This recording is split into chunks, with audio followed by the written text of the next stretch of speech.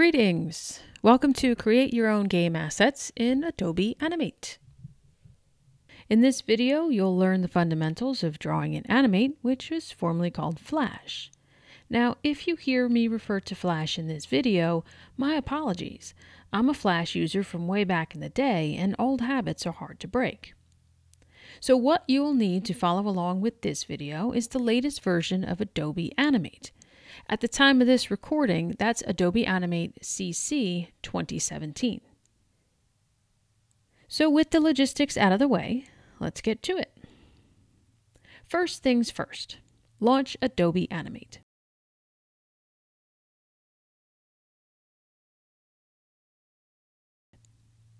Then, start by creating a new file. I generally select the HTML5 canvas and I set my width and height accordingly. For this asset, which will be a simple box or crate, I'll set the width to 2048 and the height to 2048. Then I'll verify the ruler units are set to pixels and click OK. Now we have a blank canvas. This is usually the most intimidating part of the process. But don't worry, it won't stay blank for too long. If you're already familiar with Adobe products, the interfaces between their apps are pretty similar. In this case, I have my workspace set for small screen, and I've not done any customizations. On the left-hand side is my Tools panel, and on the right-hand side I have access to additional panels like Color, Properties, and Library. Before we take a look at the tools and start drawing, let me show you what we'll be making. Here's a quick box I created just before recording this video. We'll be making a similar one in this tutorial. Okay, so back over to our blank canvas. Let's start by drawing a simple box on the stage. Select the Rectangle tool from the Tools panel. Then head over to the Properties panel and set the stroke options. You'll set the color for black and the height to 20. Now set the fill color to be a dark brown. With the options set, it's time to draw the object. Do this by left-clicking on the stage and dragging the shape until you create one that you like. When you have it just the way you want it, release the mouse button. So it looks like 20 for the stroke might be too large.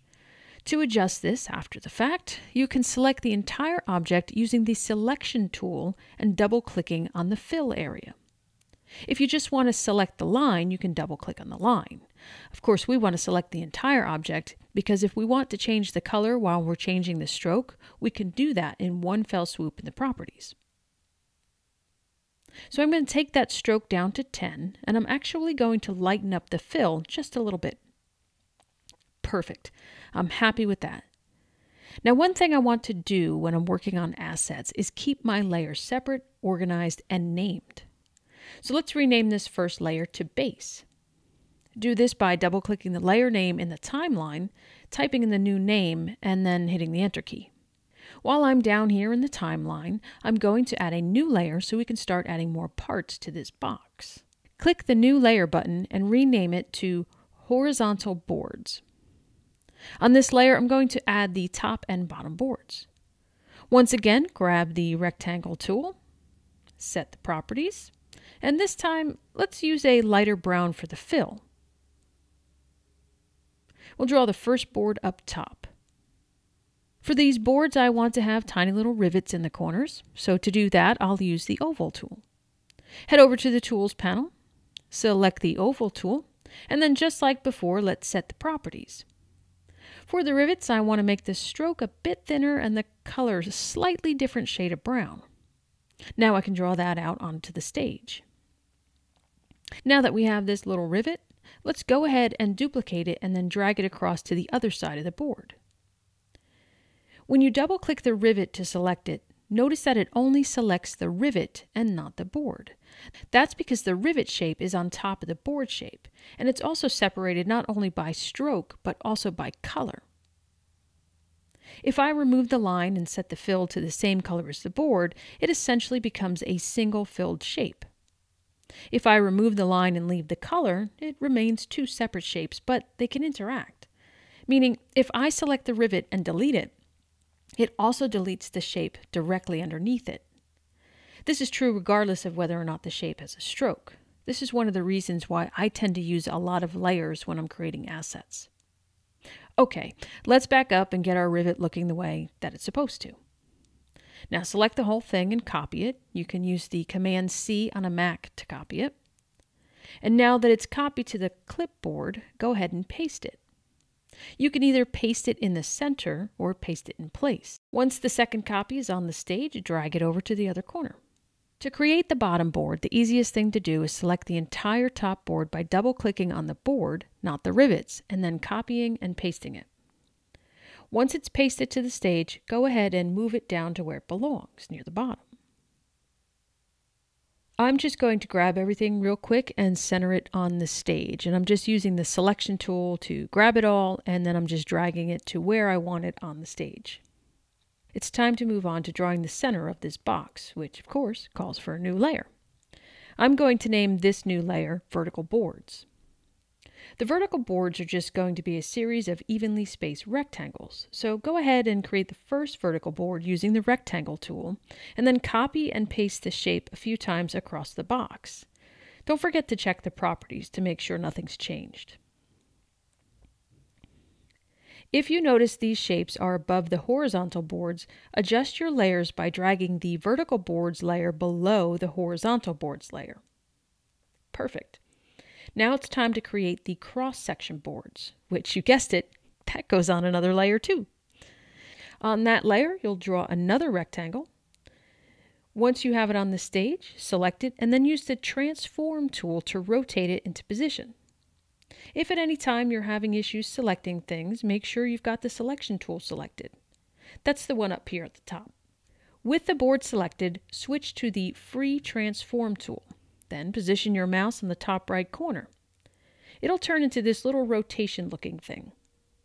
Then, holding down the left mouse button, rotate the board into position. You could also move it around and resize it if you'd like. Now you'll notice that when you go to resize it, some wonky things can happen.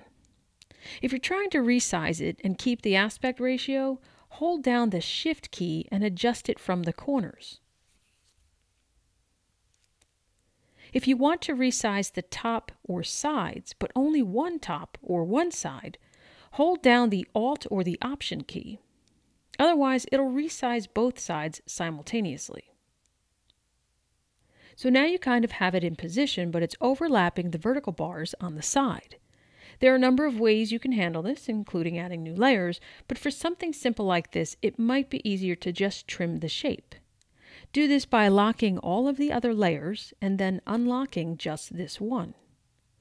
Now with the Crossboard 1 layer selected, switch to the Selection tool, make your selection, and hit the Delete key. This removes the unwanted areas from the shape. You'll need to do this for both sides. With the shape looking good, let's duplicate the layer. Right-click on the Crossboard 1 layer and select Duplicate Layers. Rename the new copy to Crossboard 2. Then select the shape on this layer and transform it so it creates an X across the box. Also, make sure to trim the sides.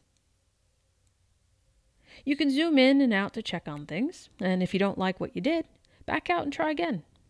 In this case, it turns out that it's easier to create, copy, and then click the drawing, so don't be afraid to experiment. Okay, now it's time to add a little character to this box. Let's start by unlocking all of the layers. Firstly, let's warp the shapes a bit. You can do this by left-clicking and dragging the shape around. Think of it like you're molding clay. When the pointer is rounded, it'll round out the shape. If you see the corner tool, it'll push and pull the corners. If you want another point or corner added, press the Alt or Option key where you want that point to appear. If you need to remove a point, switch to the Sub-Selection tool, make your selection, click on the point you want to delete, and hit the Delete key. I'm going to adjust a few of these lines. I'm also going to reposition the rivets a bit.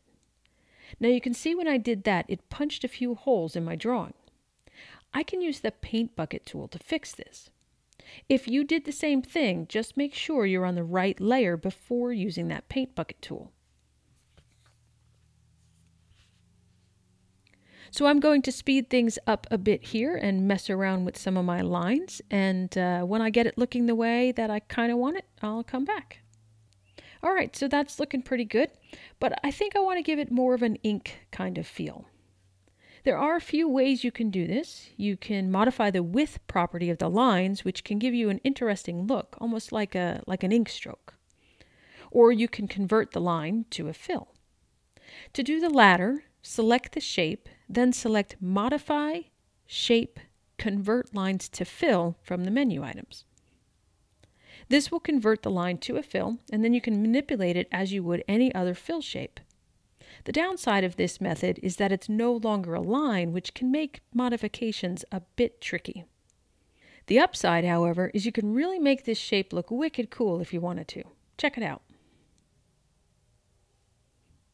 So we've got the box, it's looking pretty good, but it's also kind of looking a little flat. If we just add a few lights and shadows, that'll help that box pop a little bit. Create a new layer above the horizontal boards and name it Highlights. Now, add a rectangle with no stroke and a lighter shade of brown. Place it over the top board. Now you can set the opacity in different ways.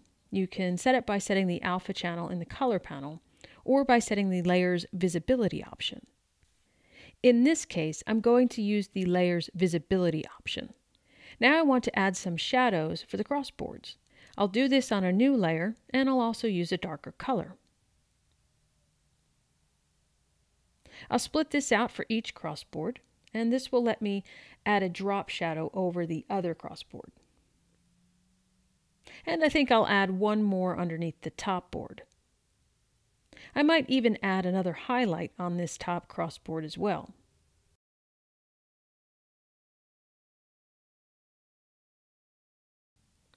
So the last thing I want to do is add a few marks to the box. For that, I'll create one more layer, and using the line tool, I'll add some random marks.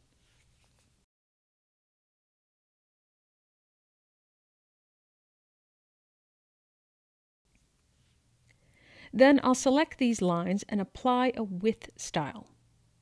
I'm holding the Shift key down to select multiple objects. And I'll just go over here and grab a random style.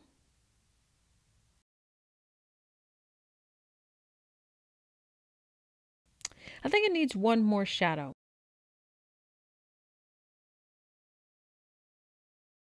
So let me fix this up here and get these shadows added and clean it up a little bit more.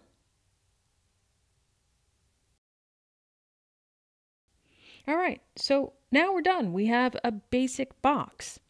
At this point, you're ready to export the file. And typically what you'll want to do is export it as a PNG so that it will save any of the alpha channel information, specifically the transparent background. And that's it. You've got yourself a box that you can use in your projects, on the web, or wherever else you need a PNG of a box. And that's it for this video. I hope you enjoyed it. And be sure to check out our other tutorials and content on the site at dayoftheindie.com. And remember, folks, if you're not having fun, you're not doing it right. Cheers.